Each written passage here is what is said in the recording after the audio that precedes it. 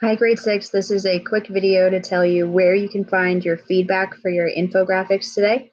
I worked really hard on giving you specific feedback in a video format, and the videos are actually screenshots of your infographic itself, where I show you how to do things and review expectations with you.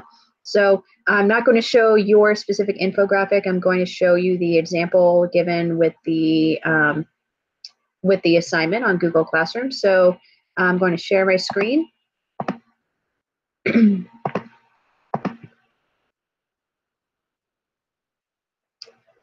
I'm going to go to my Google Drawings, and this is what your template originally looked like. Some of you might not see these resources on the side, but those are actually for you to use as you're creating. The canvas itself, some of you were a little bit confused. The canvas is actually this long vertical canvas here, and you can tell what's the canvas and what's off the canvas because the canvas is or what you're drawing on actually has a checkerboard, okay? And if you right click, you can go ahead and change that background color, okay? So there are two things on here for you. One of the things I want to stress is that as you're working, you'll have to zoom in and out of your infographic in order to work properly, okay? So you'll have to use this zoom tool here. There are two things that are important on here for you. There are buttons that I created for you with links. One of those links is your Google document that I want you to look at, which is the infographic checklist, okay? So I want you to keep that in mind. I did not give you the checklist before, and that was done on purpose because I just wanted you to go for it and see what you did, okay? And there's another link for your video feedback.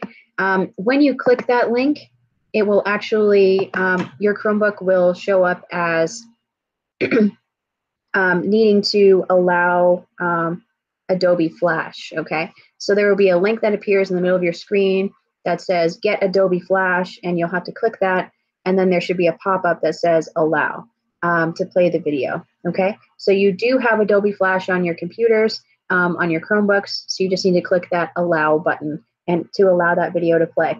All right, I made these videos using an app called Screencast Jane, okay? So take a look at the checklist, take a look at the video feedback, and keep creating. Keep using these template as references, these template sites. Make use of the icons. Make use of the Epic book set. Remember that, you know, I've collected a few books for you on Epic that have to do with our topic of activism, which is essentially someone who is trying to spread awareness, a message, an idea, or a cause using sort of peaceful ways of doing that, but they're trying to do that for the greater good, okay?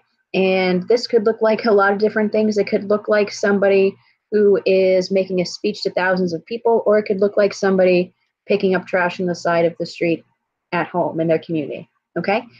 Right now we have a lot of activists that are making masks for people and using a lot of their free time right now to help make masks for medical workers, for grocery store workers, and for essential staff. So remember that activism does not look the same for everybody. But if you're working toward a cause, or you're working for the greater good, you are an activist, okay? So check out that checklist, check out the video feedback, and don't forget the resources I provided on the side here.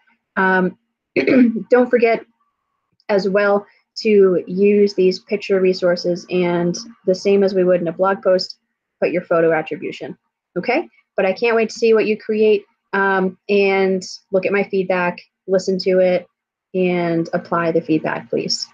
All right, that's all I've got for you today.